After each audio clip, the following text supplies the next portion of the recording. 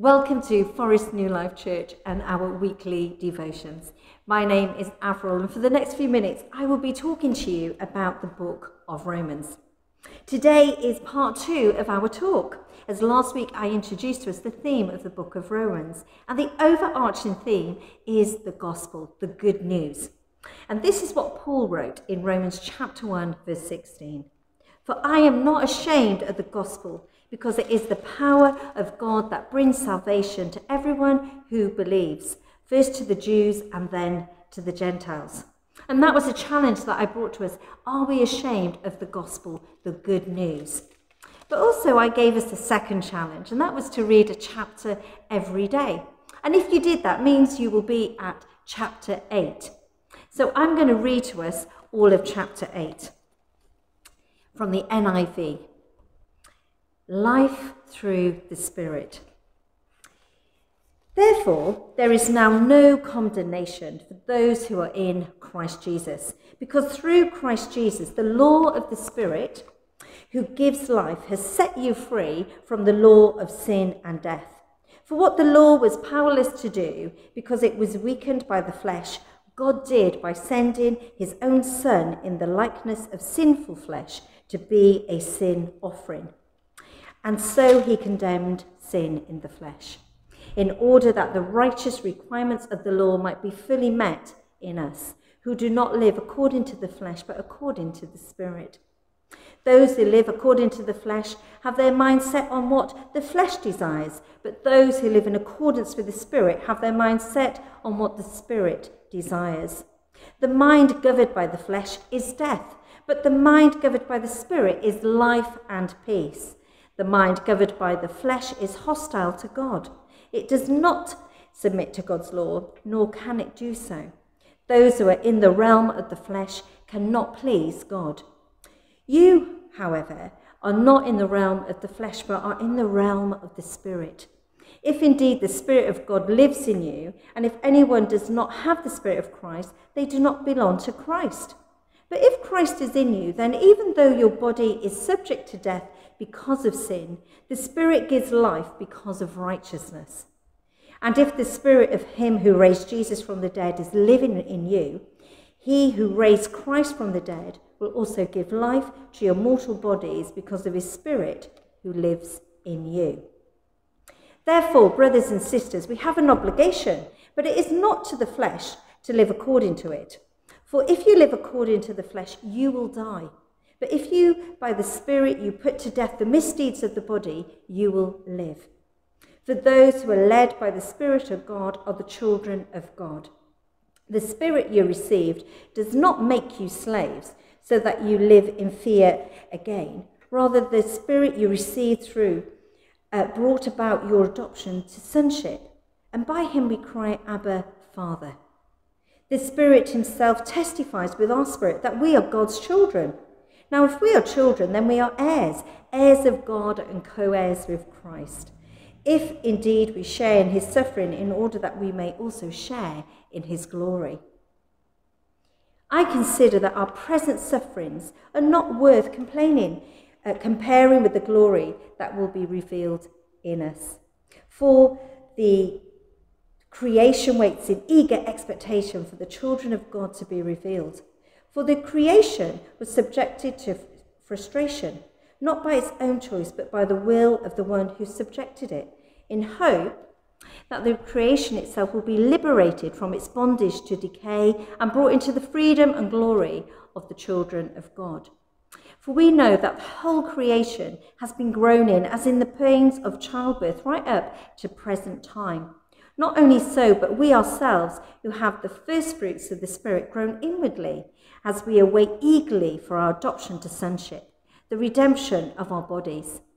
For in this hope we were saved, but hope that is seen is no hope at all. Who hopes for what they've already seen? But if we hope for what we do not yet have, we wait for it patiently. In the same way, the Spirit helps us in our weaknesses. We do not know what we ought to pray for, but the Spirit himself intercedes for us through wordless groans. And he who searches our hearts knows the mind of the Spirit, because the Spirit intercedes for God's people in accordance with the will of God. And we know that in all things that God works for the good of those who love him, who have been called according to his purpose. For those God foreknew, he also predestined to be conformed to the image of his Son, that he might be the firstborn among many brothers and sisters. And those he predestined, he also called. And those he called, he also justified. And those he justified, he also glorified. What then shall we say in response to these things? If God is for us, who can be against us? He who did not spare his own Son, but gave him up free for us all, how will he not also, along with him, graciously give us all things? Who will bring any charge against those whom God has chosen? It is God who justifies. Who then is the one who condemns? No one, Christ Jesus, who died, more than that, who has raised to life, is at the right hand of God and is also interceding for us. Who shall separate us from the love of Christ? Shall trouble or hardship or persecution or famine or nakedness or danger or sword? As it is written, for your sake we face death all day long. We are considered as sheep to be slaughtered. No, in all these things we are more than conquerors through him who loved us. For I am convinced that neither death, nor life, nor angels, nor demons, neither the present, nor the future, nor any powers, neither height nor depth, nor anything else in all creation will be able to separate us from the love of God that is in Christ Jesus, our Lord. Wow, there was a lot to think about in that chapter. And in fact, there is so much for us to digest and look at. We haven't got time to do that in the next few minutes that I have left. But what I will encourage you to do is to look at it yourself. And also, Tom Wright has written a book, Paul for Everyone. And so if you want to find out more, read, go and look it up yourself. He's written pages and pages on chapter 8. But what I want to do just for the next few minutes is just focus on one passage. And that is more than conquerors. You know, there's a verse here in verse 31. If God is for us, who can be against us? If God is for us, who can be against us? You know, Paul wrote that we will face troubles. And as Christians, you may feel that actually you have faced troubles here in the West.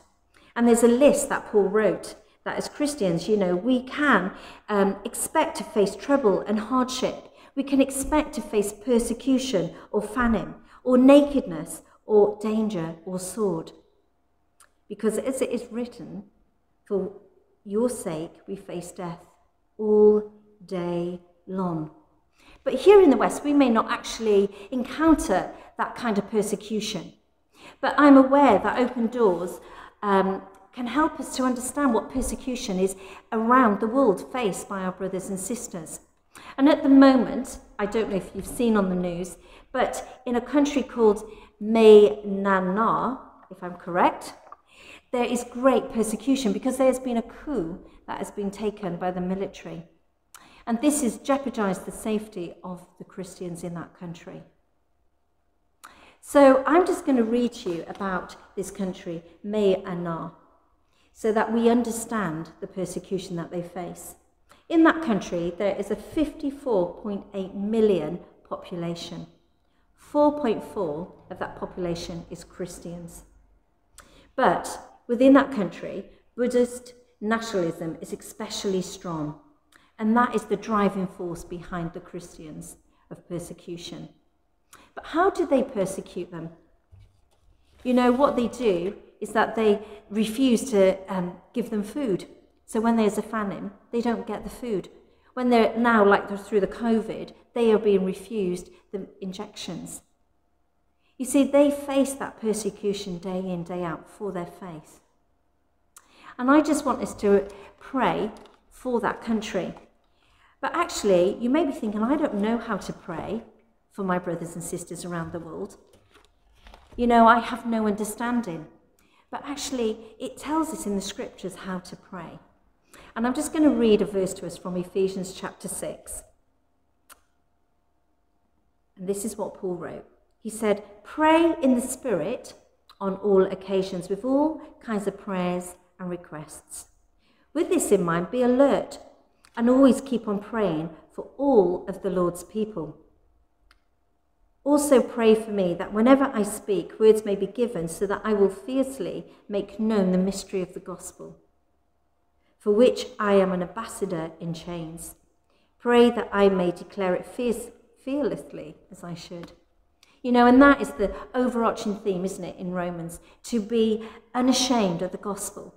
And for that, Paul, he knew what it was to be persecuted. You know, this was an apostle who lived by the word.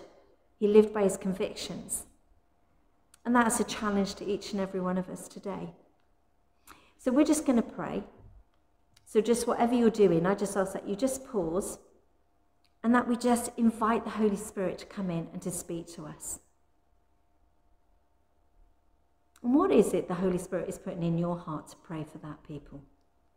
And that's what I want you to pray just where you are.